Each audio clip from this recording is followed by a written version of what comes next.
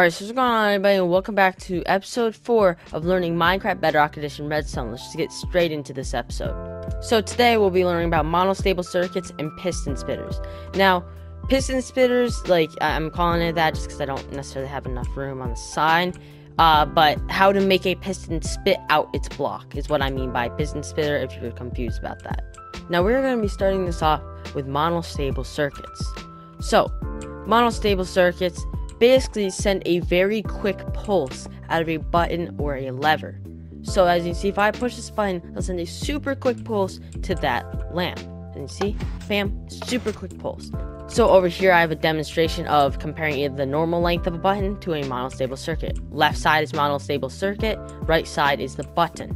So when you push the button, as you see, monostable circuit is so much faster than a normal button is. If we go back to the beginning where I have like this demonstration to kind of further explain why we need to use this in redstone builds. So let's say I'm building a 3x3 piston door and I need the bottom double piston extender to like obviously make the full 3x3 piston door.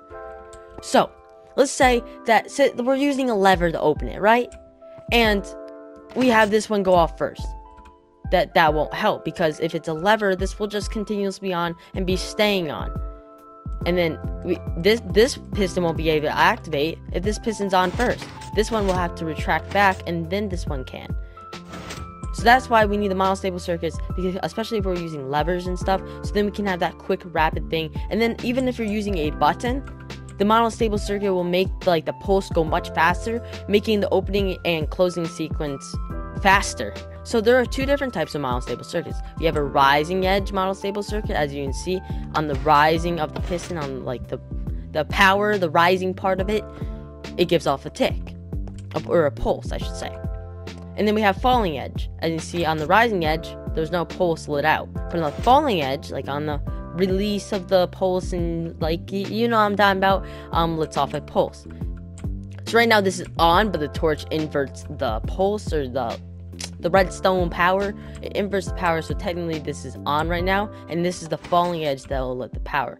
I do suggest that you don't build this one and you stick to the observer, and this one over here with just a piston. It's just so much simpler and easy, more compact, less materials, but this is just another one I found to try and demonstrate. Now for monostable circuits, for the rising edge and falling edge, you can obviously use it with a lever or a button. Lever, obviously, or a button. This has to be the one most common used for levers, and this has to be the one most common used for buttons. It really just depends on what you're building, if you need rising edge or falling edge. But yeah, now we're on to piston spitters, block spitters, piston spitting the blocks, whatever the heck you want to call this.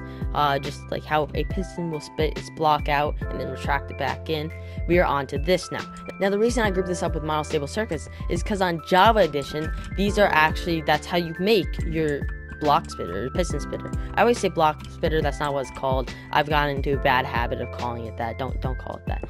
But as you can see, on Bedrock Edition, it won't spit it out. For whatever, it just won't spit it out. Like, I don't know why, but on Java Edition, that's actually how like a block spitter would work. If we're on Java Edition, that block would have got spat out.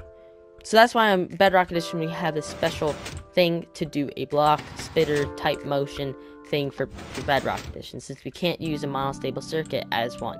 So how this works is this piston pushes this observer back and forth onto these pistons, and the only way to really get this block to be pushed out is if this piston activates, pushing this piston and this block forward.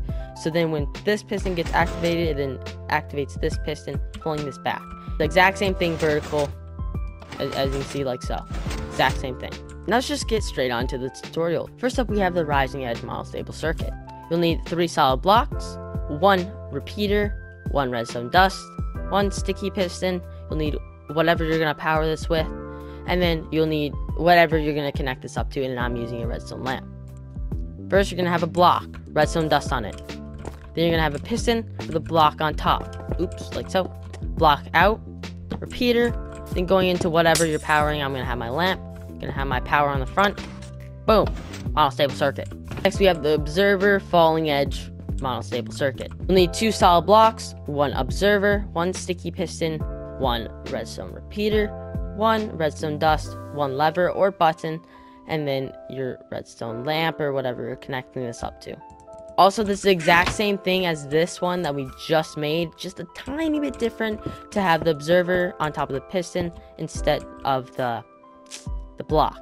And I didn't explain any of this. So you have a block and then piston facing up. Redstone dust on that block, observer facing out, so the red dot is this way. Then have a block with the observer facing into a repeater, then going into your source. Then get your lever button, whatever you have on the front, and you see on the falling edge, it will then do your monostable circuit quick power, yes. And you know what, I was going to do a tutorial on this, but I just don't feel the need to.